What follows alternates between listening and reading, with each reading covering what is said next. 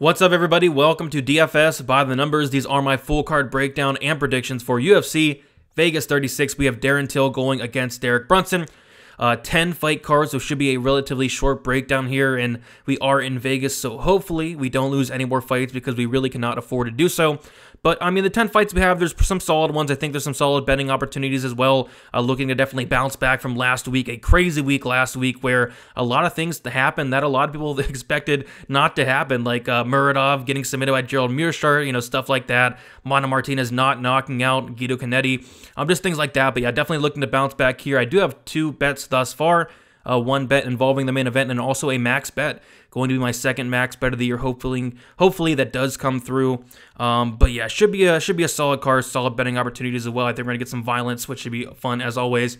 Yeah, before we get started and jump into the predictions, if you guys can leave a like on the video, also subscribe if you have not yet, would really appreciate that. Just hit 12K subs as well. So thank you guys so much for all the support, week in and week out, going live Friday, 7 o'clock p.m. Eastern time, and then also Saturday, 1 hour prior to the prelims. Did the debut of the new show that'll be Saturday called Best Bet. I thought it was very fun. I think a lot of people did enjoy that, so tune in to Saturday as well. Lots of good information there, lots of great guys on the panel as well. So with all that out of the way, I say we get into it here, and we will start with the first fight of the night. That's going to be an absolute banger, and Jonathan Martinez going against Marcelo Rojo. Jonathan Martinez, he is 27 years old, 5'8" with a 69.5-inch reach, and he is 13-4 and 3-2 in his last 5 fights. Marcelo Rojo, he is 33 years old, 5'8", 71-inch reach, 16-7 and 3-2 in his last 5 fights. So we'll take a look at the odds here, and Jonathan Martinez opened up a big favorite, -250. He is currently -170. Marcelo Rojo opened up +210, and he is currently +145. And yeah, I really like this Marcelo Rojo guy. He's very exciting. I think the last 18 of his fights have ended inside the distance. This guy is a kill or be killed fighter. He is very dangerous anywhere the fight goes. An 88% finish rate for Marcelo Rojo, 50% by knockout, 38% by submission. He is very, very dangerous, but he's been finished a ton of times. He's been finished 4 times by submission and once by knockout. Don't really think we'll have to worry about that here with Jonathan Martinez. Jonathan Martinez, I think, has maybe 1 or 2 submission wins on his record max. Jonathan Martinez, if he is going to win this fight, it more than likely will be a knockout. But yeah, very, very close fight here. Jonathan Martinez definitely dropped the ball in his last fight, getting knocked out by Davey Grant, which is something you do not like to see, as a pretty big favorite as well.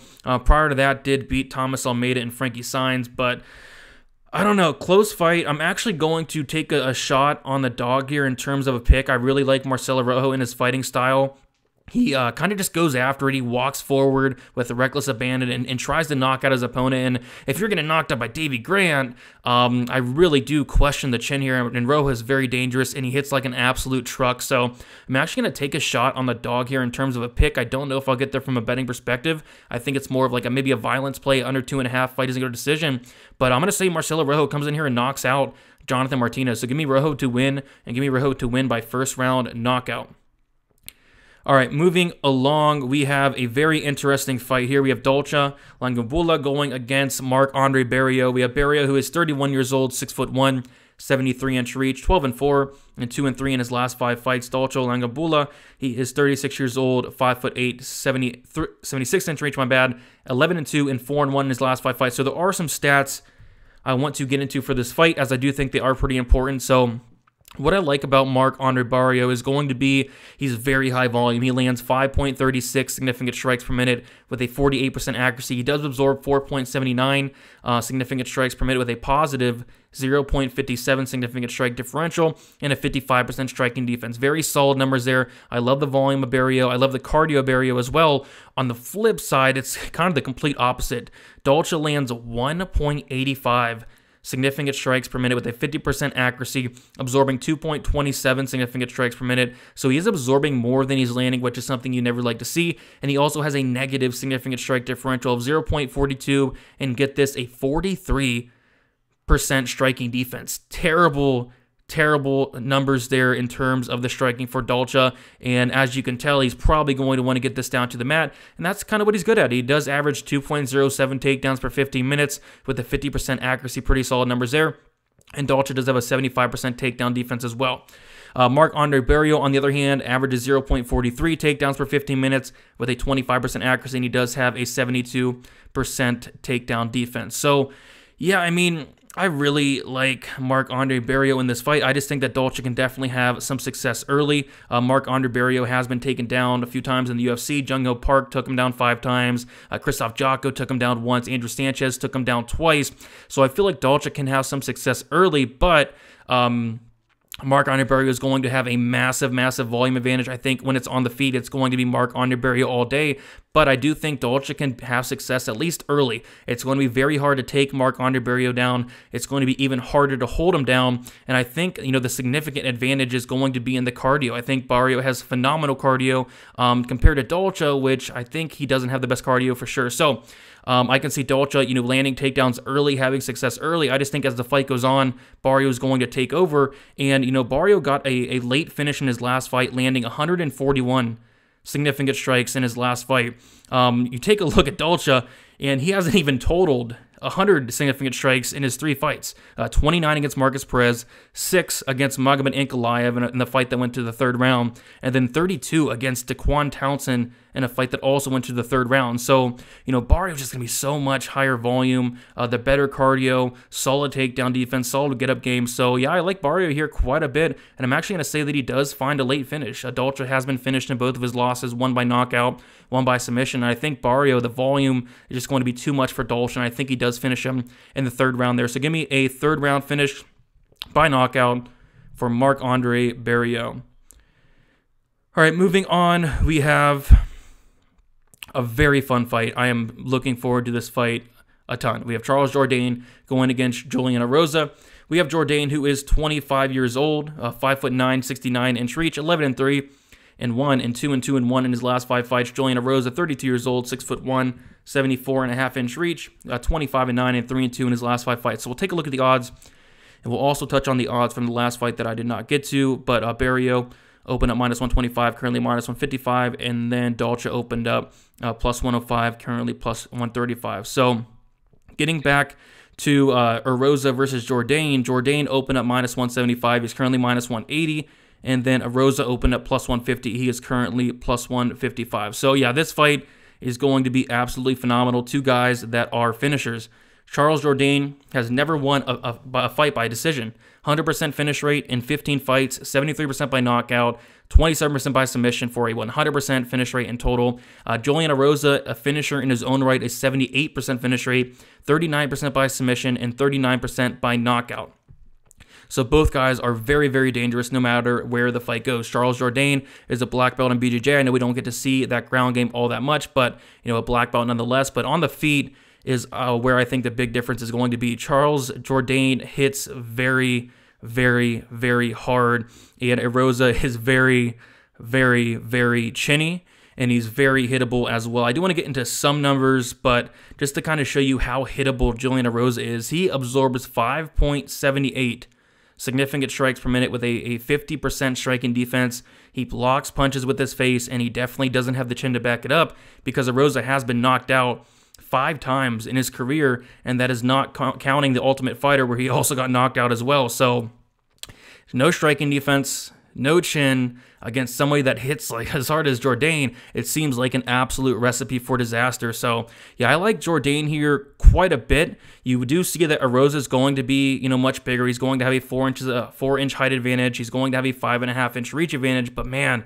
he's so hittable. He got knocked out just in June, coming back way too early. I think he gets knocked out here again for like the 6th time in his career. Jourdain's just so dangerous and hits so hard, and if you're that hittable and you're going against a guy that hits this hard, there's a good chance that you do get knocked out. So especially, you know, Erosa's coming in on short notice as well. Just gives you another reason to really like Jourdain in the spot. So yeah, I do like Jourdain. I'm going to take him to win by 1st round knockout. I think violence in this fight in terms of a bet is something to definitely consider, but I do think that Jourdain is going to finish Julian Erosa here.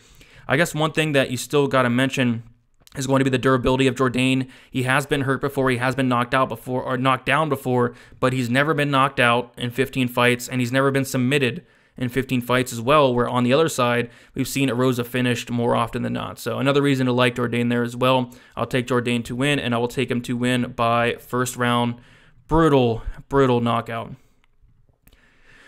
All right, next we have a fight that was supposed to be Jack Shore versus Saad Nurmagomedov, and then it was supposed to be Jack Shore versus, I forget his name, somebody that's undefeated, but now he's getting his third opponent change in a row, going against Ludovic Sholian, something like that. Can't pronounce it that great, but Ludovic, he was on the Ultimate Fighter. He went 1-1, I do believe, was able to watch both of those fights, going against Jack Shore, who is a very highly touted prospect, to say the least. A lot of people are very high on this guy, including me. But getting into the tail of the tape here, Jack Shore, he is 26 years old, 5'8", 71-inch reach, 14-0, and obviously 5-0 in his last 5 fights. Where you have Ludovic, he is 31 years old, 5'10", 70-inch reach, 9-1 and 4-1 in his last 5 fights. So we'll take a look at the odds, and you see that Jack Shore is the biggest favorite on the card. Open at -265, and he is currently -500, and honestly, for an absolute good reason. I mean, what is Ludovic good at? Solid wrestler. I think he's very sloppy on his takedown attempts, doesn't really set it up well, but a solid wrestler nonetheless, a very strong guy as well, and then he's also a solid grappler as well. So, you know, what is Jack Shore good at? The exact same thing. He's an even better wrestler. He's an even better grappler, a legit BJJ black belt in Jack Shore. And I liked what I saw in his last fight against Hunter Azure in terms of this matchup, because Hunter Azure was 0 for 6 on takedowns against Jack Shore. Showed that Jack Shore has very good takedown defense, and I think he's going to need it here against Ludovic, who's probably going to try to get Jack Shore on the mat, which, again, probably not a good idea, but he's not going to be able to strike with Jack Shore because, man, I'm not a big fan of Ludovic in his striking. Walks forward with his hands down, very, very hittable. I think Jack Shore, I mean, you think of Jack Shore as a grappler, but I think he's going to have a massive striking advantage here. So, you know, in terms of the wrestling, grappling, I favor Jack Shore there tremendously. In the striking, I favor him there quite a bit as well. I just don't see where Ludovic does beat Jack Shore here, especially coming in on short notice. Like, it was already a tough enough fight, right, against Jack Shore, but you factor in the short notice aspect as well. Like, how does Ludovic win this fight? He's not going to submit a legit black belt in Jack Shore. Is he going to take him down and control him? I just find that hard to believe. So I like Jack Shore anywhere this fight goes, on the mat, on the feet especially. I think he's going to have a massive advantage there. Just did not like what I saw from Ludovic on the feet. And like I said, one shot at a time, very low volume, barely throws anything, and is very hittable as well. But very tough guy, relies on his chin. But yeah, I think Jack Shore does win this fight, especially considering it is going to be short notice for Ludovic, whereas Jack Shore has been, had a full camp. So give me Jack Shore here all day. And I actually am going to say that Jack Shore does find a finish eventually in that third round. I think he's going to put on a crazy pace on Ludovic here, and I think the short notice aspect is going to really hurt Ludovic, and I think Jack Shore does finish him in that third round by whoever he wants. I'll say submission, but I could see a ground and pound victory as well for Jack Shore. So give me Jack Shore to win. Would have honestly liked to see that Saad Nurmagomedov fight a little bit more, but Ludovic's getting a shot here. Ultimate Fighter guy, good guy. He's good. He's very good, Ludovic, but Jack Shore just on a whole other level anywhere the fight goes. So give me Jack Shore to win. Third round finish. All right, now we have the people's main event. Ji Young Kim going against Molly McCann. We have Molly McCann, who is 31 years old, 5'4", with a 62-inch reach, 10-4, and 3-2 in her last 5 fights. Ji Young Kim, 31 years old as well, 5'7", 72-inch reach, 9-3, and 3-2 in her last 5 fights. So I do want to get into some stats on this fight, as I do think they're important, but first we'll take a look at the odds, and they are very close. Molly McCann opened up as a +165 dog, currently -107, and Ji Young Kim opened up -190, and she is currently -113. So I do want to get into the stats, like I said. We'll start with Molly McCann. And what I really like about Molly McCann is going to be her output. She lands 5.15 significant strikes per minute with a 50% accuracy. That 50% is going to be important here in a second, and I'll tell you why. She does absorb 4.28 significant strikes per minute with a positive 0.87 significant strike differential and a 65% striking defense. Very solid numbers from Molly McCann in terms of the striking. Ji Young Kim, she's very high volume herself, landing 4.50 significant strikes per minute, but with a horrible 34% striking accuracy, and you can see it, like, when you watch tape on Kim, like, she misses so much that it's crazy. Like, she has no striking accuracy whatsoever, and she's going to have a 10-inch reach advantage. It's just, Kim she just doesn't use it at all. She misses a ton. She misses a lot more than she lands, and that's why you do see that 34% accuracy on paper in the stats. She's also very hittable, absorbing 4.94 significant strikes per minute with a negative 0.44 significant strike differential and a 57% striking defense. So, of course, the The numbers do favor Molly McCann here. Of course, Kim's going to have a 10-inch reach advantage, but again, it's just not something she really uses. So I actually do favor Molly McCann ever so slightly in the striking. I just don't like what I see from Kim in terms of doing a lot of missing. I mean, she throws a lot, don't get me wrong, but man, does she miss a lot. In terms of the wrestling, grappling aspect of the fight, and this is where I think it's a pretty big point to make. Molly McCann does average 1.64 takedowns per 15 minutes with a 29% takedown accuracy, and she has a 28% takedown defense. Molly McCann cannot stuff a takedown. Luckily, she will not have to worry about that here, where Kim averages 0 takedowns per 15 minutes. I think she shot maybe 1 takedown in her career. Kim has a 0% accuracy, and Kim also has a 42% takedown defense. So what I like for McCann in this fight is, A, she has the better striking accuracy. I do favor her in the striking, although she has a 10-inch reach disadvantage. But if things aren't going well on the feet, I think she can mix it up here. You take a look at Molly McCann, and she actually does attempt quite a few takedowns. I think she attempts like nearly 5 takedowns per fight, and that's huge here against Kim, who cannot stuff a takedown, 42% takedown defense. She can be stuck on her back as well. So yeah, I like Molly McCann here quite a bit. I like Molly McCann to win by decision. Kim is very tough. She's never been knocked out. I like McCann here. I like McCann to, have success on the feet. If it's not going how she wants on the feet, just mixing the takedowns. I mean, it's something she does anyway, and something I do want to point out. Uncle Weezy brought this up. Me and him were talking, and you take a look at Molly McCann has been losing to as of late, and it's people that are going to take her down. Laura Procopio took down Molly McCann 7 times. Talia Santos took her down 5 times. Jillian Robinson took her down 2 times, submitted her. You take a look at her 3 UFC losses, grappler, and grappler. So I think that's very important to note there, that she's losing to people that want to take her down. Is Jin Young Kim going to want to take her down? Absolutely not. So yeah, I like Molly McCann here. I like a lot of things about her in this fight, and I like her to win by decision. So give me Molly McCann to win by decision here.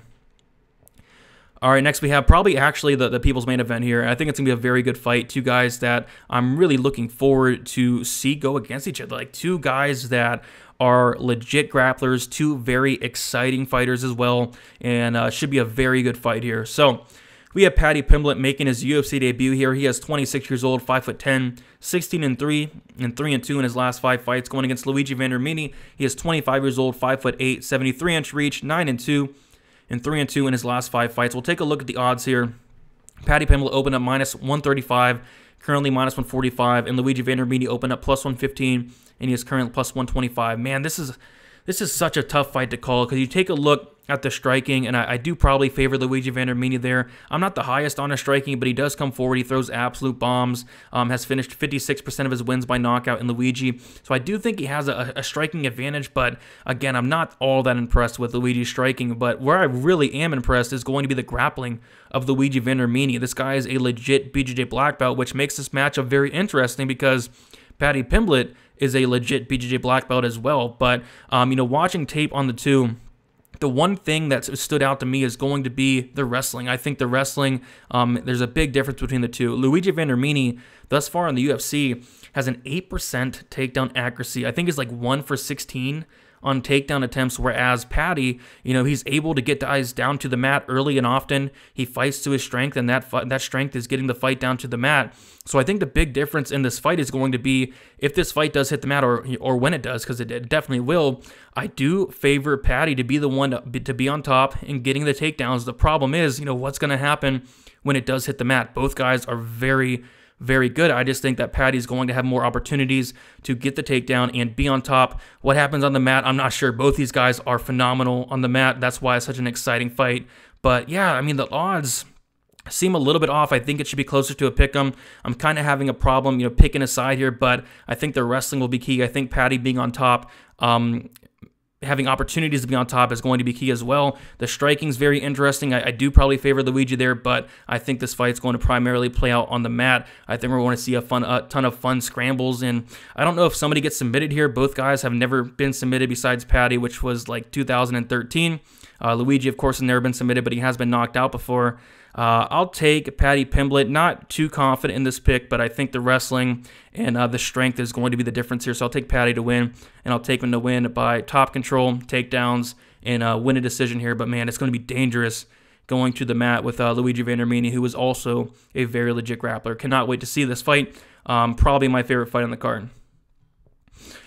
All right, next we have an interesting fight. We have Modestas Bukauskas going against Khalil Rountree. Bukauskas, 27 years old, 6'3", with a 78-inch reach, 11-4, and 3-2 in his last 5 fights. Khalil Rountree, 31 years old, 6'1", 74-inch reach, 8-5, and 2-3 in his last 5 fights. We'll take a look at the odds here, and we see that Bukauskas is a pretty decent-sized favorite. Open up plus 130 dog. He's now minus 152, and Khalil Rountree is plus 132, opened up minus 150. So the line actually flipped there right away.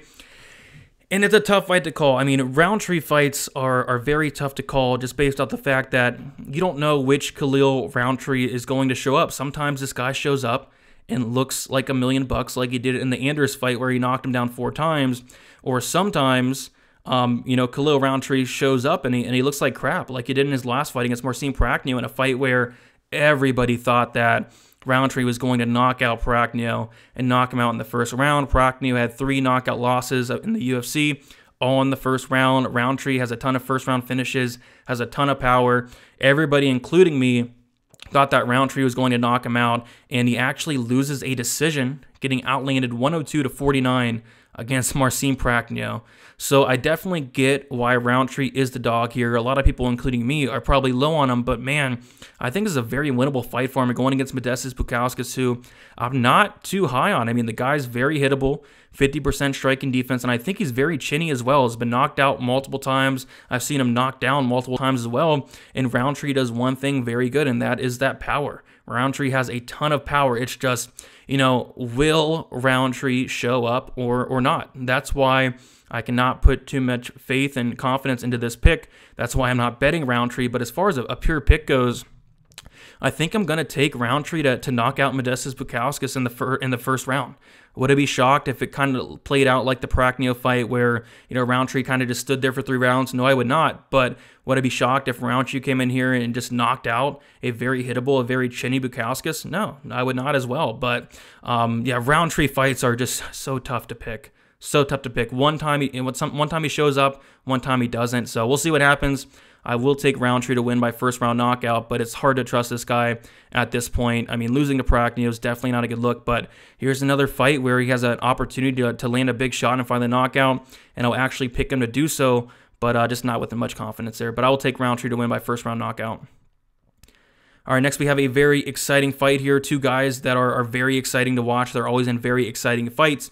We have Alex Morono going against David Zawada. Morono is 31 years old, 5'11", 72-inch reach, 19-7, and 3-2 in his last 5 fights. David Zawada, he is 31 years old, 6 foot, 75-inch reach, 17-6, and 2-3 in his last 5 fights. We'll take a look at the odds here.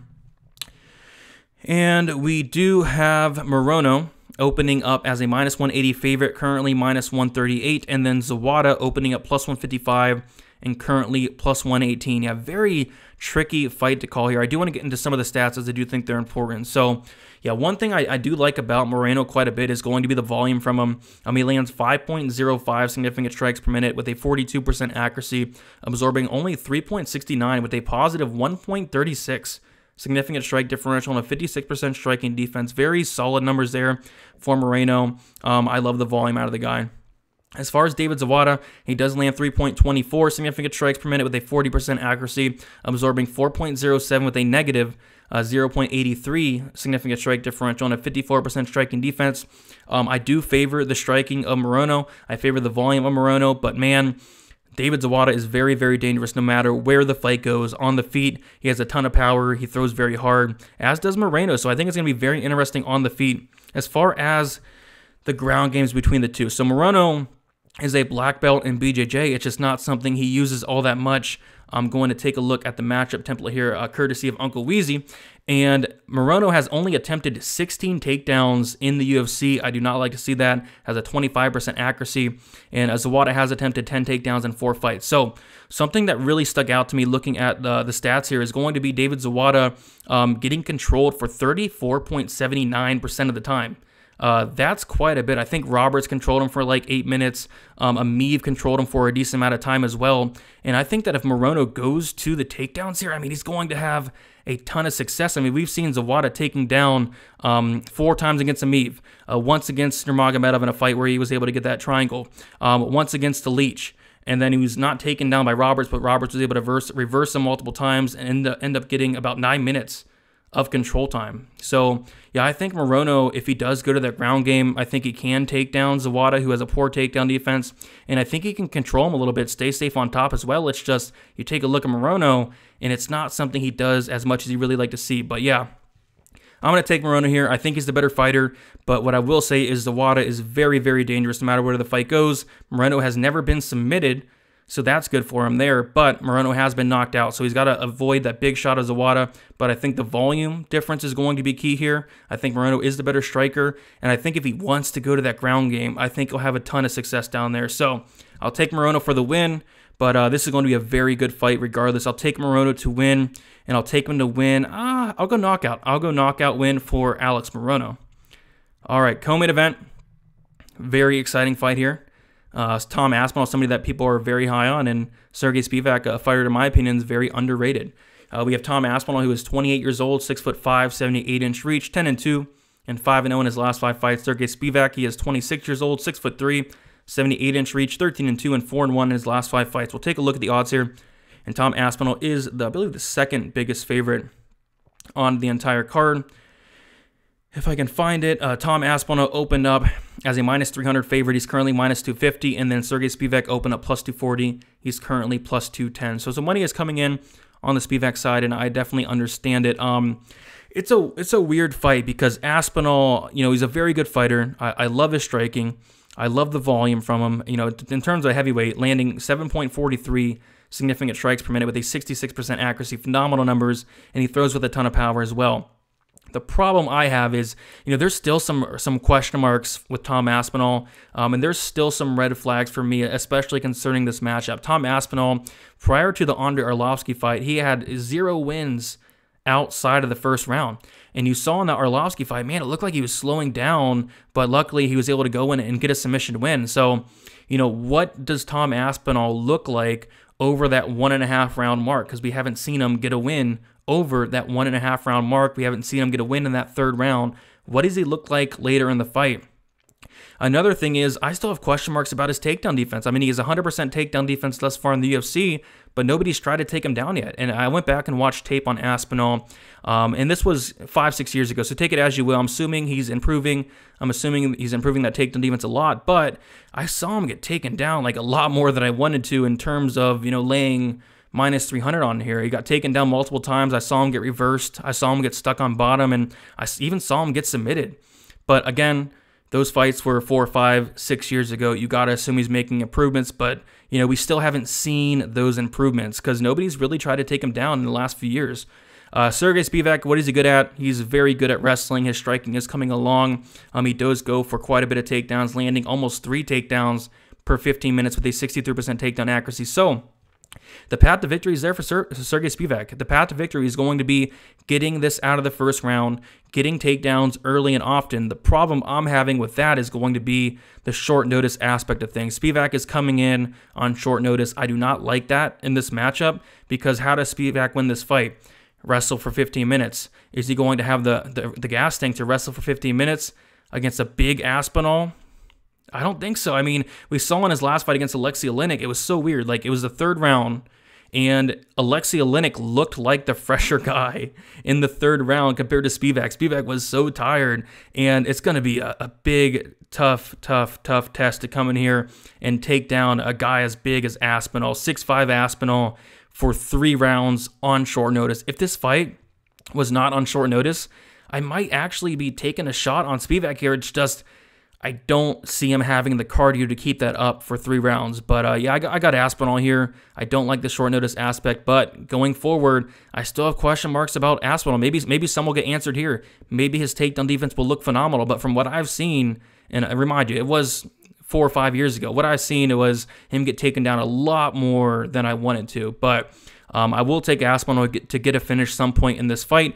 Could be early, could be later if Spivak really does gas out But I will take Aspinall to win by knockout. Nonetheless, Spivak has been knocked out before by Walt Harris in like the first 20 seconds of the fight. I could see either that happening, or I can see Spivak wrestling for a round and a half, completely gassing out, and maybe Aspinall getting a late finish as well. So I will take Aspinall, though. I don't love the line. He's going to be a very popular parlay piece this week. I would caution on parlays this week, by the way. A lot of very close fights. But I will pick Aspinall to win, and I'll take him to win by knockout as well. All right, main event time. Before we get started, I do want to remind you guys that me and Uncle Weezy did a main event deep dive, went deep into this fight. I'll kind of give a condensed version here, but lots of good stuff on that. If you have not checked it out, go check that out as soon as possible. But we have Darren Till going against Derek Brunson. We have Till, who is 28 years old, 6 foot, 75-inch reach, 18-3-1, and 2-3 in his last 5 fights. Derek Brunson, 37 years old, 6'1", 77-inch reach, 22-7. And 4-1 in his last 5 fights. So one thing I want to point out right off the bat is going to be first the odds, and then we'll get to what I want to point out.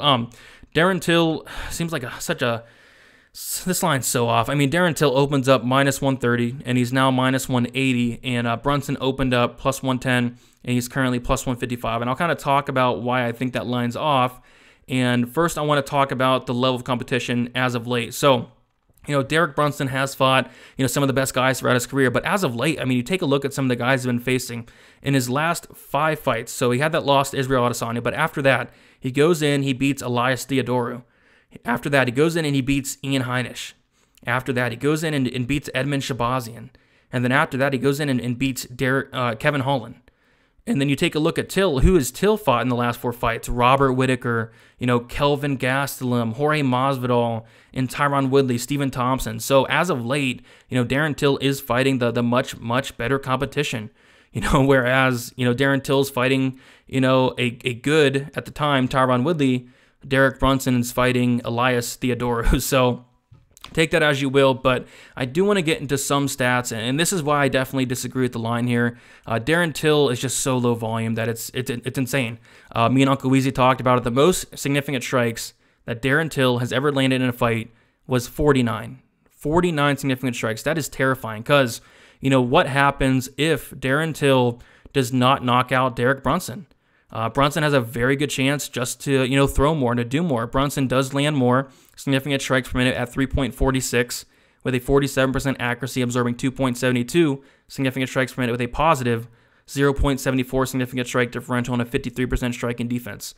On the flip side, Till, very low volume, landing 2.27 significant strikes per minute with a 46% accuracy, absorbing 2.99 significant strikes per minute with a negative 0.72 significant strike differential and a 58% striking defense. So I don't love that, especially seeing Till at -180, because if Darren Till does not knock out Brunson, is he going to look like a -180 favorite? I just don't think so. I just don't think so, especially, mixing in the wrestling as well. Derek Brunson, very good wrestler, averages 3.11 takedowns per 15 minutes. Darren Till, 82% takedown defense. But you kind of take a look through the record of Darren Till, and he's facing guys that really aren't looking for takedowns all that much. I mean, Robert Whittaker took him down twice. Robert Whittaker typically averages like 0.64 takedowns per 15 minutes. Kelvin Gastelum took him down once. Kelvin Gastelum averages about a takedown per 15 minutes. Jorge Masvidal. Tyron Woodley's a great wrestler, but he never tries to wrestle anybody. Stephen Thompson, Donald Cerrone, guys like Justin Iari, Nicholas Dalby took him down twice. But outside of that, this is going to be the best wrestler that Till has fought, which is concerning because I think that Derek Brunson can mix in takedowns here or there. The problem with that is I don't think Derek Brunson has great cardio. He was able to go 5 rounds with Kevin Holland in his last fight, and man, did he look tired late in that fight. And Kevin Holland gave 0 resistance in terms of, just got taken down and didn't really try to get up. Whereas Till, I think there's going to be a lot more resistance. Till has a much better takedown defense and the much better get-up game, and Till actually attempts to get up like a Kevin Holland. So, although I think Brunson can have success in getting takedowns, do I think he can sustain that for 25 minutes? Absolutely not. I don't think he has the cardio to do so. And we saw in the Holland fight at one point, man, Brunson got hurt bad. and he looked so sketchy on the feet. I forget which round it was, maybe the 3rd or 4th round, but there was a point where he just looked so sketchy on the feet, and I had a bet on Brunson. I was like, shoot a takedown, and he was, of course, was able to get it easily, but if he's in that same situation with Darren Till, is he going to be able to get Darren Till down as easily as he did Kevin Holland? I just don't think so.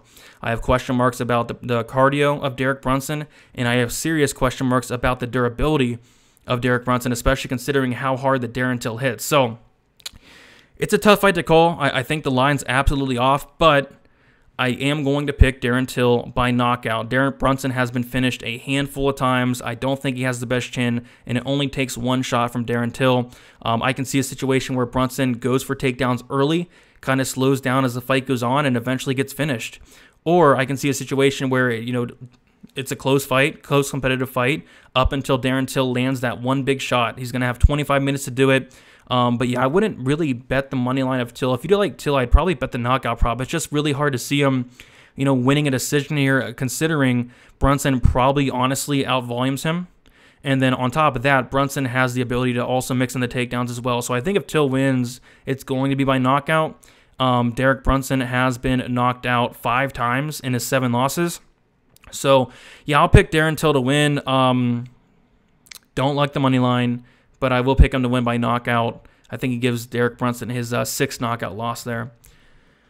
All right, guys, that is about it. Those are the predictions for this week. Kind of a shorter video this week. If you guys can leave a like, that'd be much, much appreciated. Also, subscribe to the channel. Going live Friday, 7 o'clock p.m. Eastern Time, and then also going live Saturday, 1 hour prior to the prelims, the new show, Best Bet, where we give the best bet for each and every fight on the card. Me, Z's MMA, Narco Cop, and then also Uncle Weezy, who was not able to make the first showing, but is going to be back this week. So that is about it, guys. Good luck, and let's make some money for UFC Vegas 36. Talk to you guys soon.